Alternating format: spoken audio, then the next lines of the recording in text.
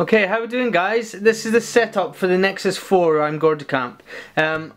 Firstly, we've got the empty box for the Nexus 4, the phone, and here is the phone itself. Now, I'm so excited. I don't know if you saw the unboxing video that I done for this, but I'm so excited to get this open. So firstly, with the phone, you should have had a little pin in order to insert your SIM card. So, essentially, if you turn your phone to the side, not the same side as the power, but the side with the volume, you should see there that you've got the installation area for the SIM card. So the pin literally just goes in and you'll see that it pops out. And that's how and where you need to put your SIM card in. Okay, so just take that out and the SIM card should go, theoretically, should go into the actual SIM slot. Okay, so let's see.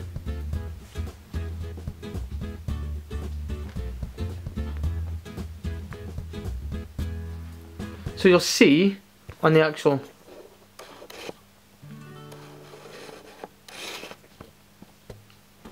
you see there that there's a lip. I'll say a lip. It's like a cutout. So that should tell you which way, in which direction your SIM card should fit into the actual SIM. The SIM key, I'm going to call it. So from there, the SIM should just slide back in how it came out. If it doesn't go in one way, turn it round, and that should tell you that it will go in the other way. Okay, just make sure that's clicked in, and then let's turn the phone on. And I'll give you a little vibrate. Google. So Google phone, I'm so excited to use the Google phone. I've got a Nexus 7 as well. So if that's anything to go by, this is going to be amazing. So the first thing that happens when you start your phone up is this. So it'll ask you, and I'm the UK, so I'm going to put English and start. Okay, then it will ask you which internet you want to connect to. So firstly, choose the one that's relevant to you. So I'm going to choose that one because that's my home, and then I'll put my password in. Once you've done that, it will authenticate the actual passwords and it will connect you. So once that's done, you're connected, and it will go and ask if you have a Google account. If you don't have a Google account, you will need a Google account to set the phone up. So it's easy enough to set it up. It takes less than a minute or just over a minute, but I've got one already, so I'm going to click yes. Okay, so once you're signed in, just put your Gmail account and your password in, and then it will sign you in. It will also ask if you agree to terms and conditions, so just click yes for that. It will also now ask if you want to back up and restore what you've got on your phone.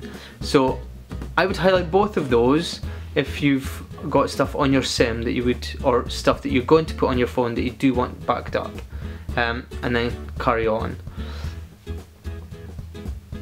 Now it's going to take whatever you've got on your Google account, it will take to your phone. So what I mean by that is things like mobile apps. If you've got apps on an Android tablet, or if you've got apps on an Android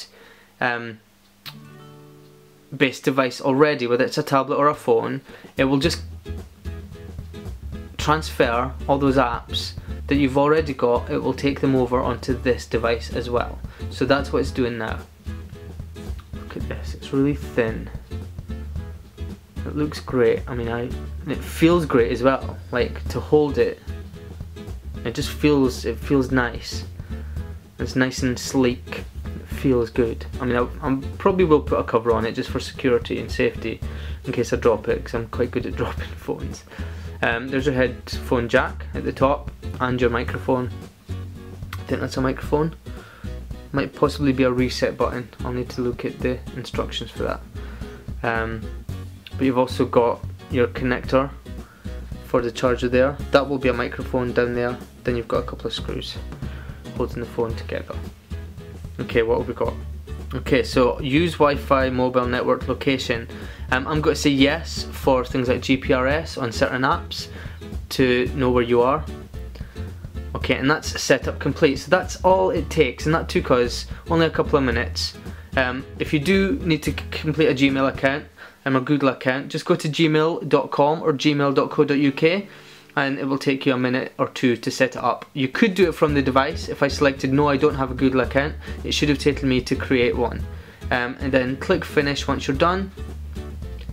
And it's given me the background that I've got on my tablet. And if I go into my apps, it's got all the apps. And it's also got, it's given me directions of how to use Android at the moment. So I'm just going to say okay. But these are all the apps that I have on my Android tablet as well. And it will still be downloading some of those as we speak. So any editing programs that you might want to use. I mean, I'm quite big on editing, and at the moment I was using Apple.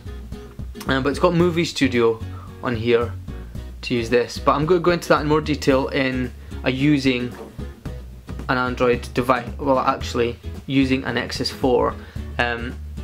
And how to use an Nexus 4 with apps. So I'm going to make a separate video for that, guys. If you want, you can click it just there. And I hope that's been helpful to set up your actual phone. Have fun using your Nexus 4, guys, and I hope that you're all well. Take care and speak to you soon. Now, let's make phone calls, yay!